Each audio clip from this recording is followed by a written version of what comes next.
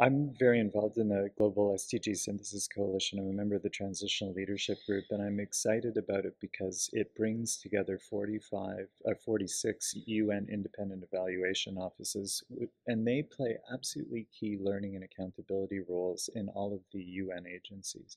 They are really committed themselves to now, in addition to the evaluations they do, turn more and more to evidence syntheses, both of their own evaluations, so they can learn across evaluations, but also syntheses of scientific studies.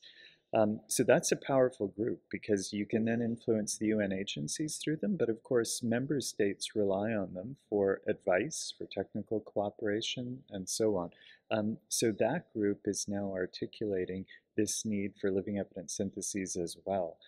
So that's going to be really critically important because we now have those priority questions about the SDGs. And one grouping of those questions is with the planet pillar. And of course, the need for syntheses in that space is very much aligned with what we've been talking about over these few days at the summit. So highly, highly synergistic. The Global SDG Synthesis Coalition has this big pan SDG look.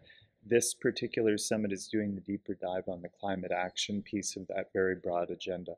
And we're not going to have sustainable development without climate action. We can't have climate action without sustainable development. We really need to be thinking of these things as linked.